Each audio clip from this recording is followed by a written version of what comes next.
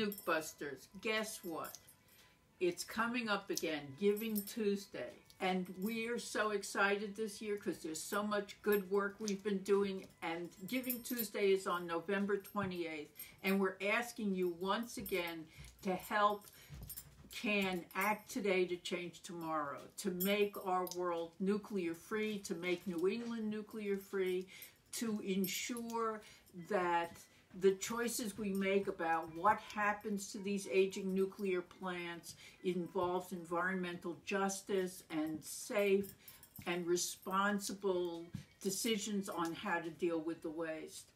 We couldn't do this work without you. And so at this time, when we're giving thanks for all the goodness, we want to thank you for the support you've given us, and we ask you to continue it. We're going to be doing another radioactive waste tour. We're organizing another high-level summit, a national one in Chicago for the spring again.